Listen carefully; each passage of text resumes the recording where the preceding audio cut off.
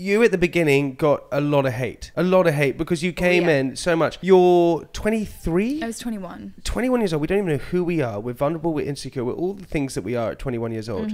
You're joining a TV show where then the nation, what you think the nation are just shouting abuse at you on this new platform that you're completely alien to, that you don't even understand. I deserved it though. Yeah, but now you see that, but at the time, how do you handle something like that? I think it's hard when, like you said earlier, when you are creating a TV show and then you are being hated on for an edit of a version of what happened. If you edit anything, like you can kind of change, you can take words and put them in different parts of a sentence, like everything can just look a little bit, if you chop up a conversation, it can look like a completely different conversation, right? I didn't know going into it that was going to be my role, but when I watched the first episode, I was like, oh, okay, I see what's happening here.